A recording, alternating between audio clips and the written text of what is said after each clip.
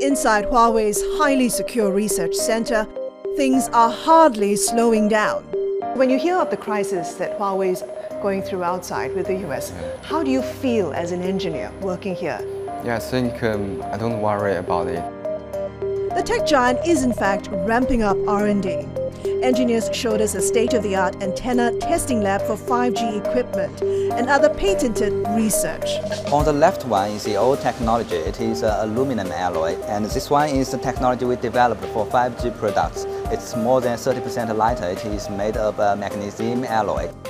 Oxford PhD holder Chun Cheng-gong specializes in structural materials to make 5G equipment lighter and more durable. Thermal engineer Tianhua Zhou showed me a technology to cool down 5G base stations. We have a name, but you know, the composition is quite complicated. Yeah. So it's a secret? It's kind of secret, to be honest. It's kind of secret. So it's a Huawei secret? Yeah, we have the patent, yeah. Perhaps more interesting was what they couldn't show me. 5G is open to you. So it means 5G cooling technology, it's old technology. So you already started on 6G? Yeah, actually we're working on 6G. 5G is 1000 watt and 6G maybe 2000 or 3000 watts. So we need new technology. So we're working on that. It's Huawei's 5G technology that has been at the center of the storm. And I'm going to do a speed test so you can see the speed difference between 4G and 5G. So you can see the 4G phone is 88 megabits per second and the 5G phone is 900 megabits per second, almost 1 gigabit. 5G's faster speed enables new technologies such as self-driving cars, AI and robotics.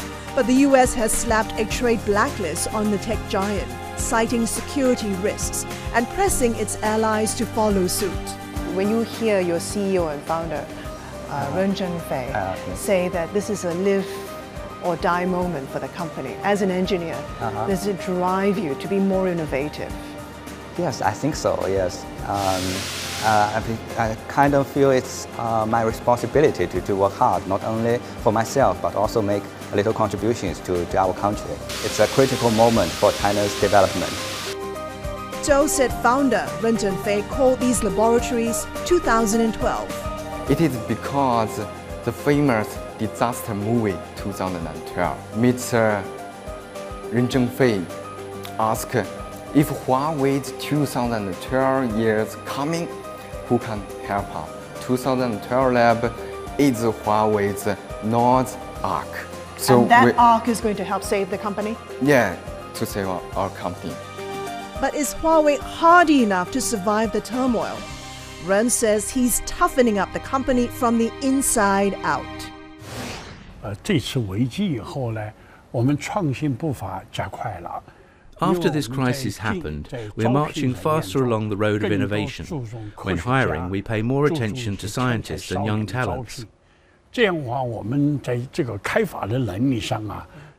So we are much more capable to develop new products than in the past. Not only will we make up for the loss created by the US and continue with our production, but we will also update ourselves in technological development. These should happen at the same time. Hi, I'm Christine Tan, and thanks for watching Managing Asia. Do check out more of our videos by clicking on the boxes on the screen. And don't forget to subscribe to our channel for more from CNBC International. Thanks for watching.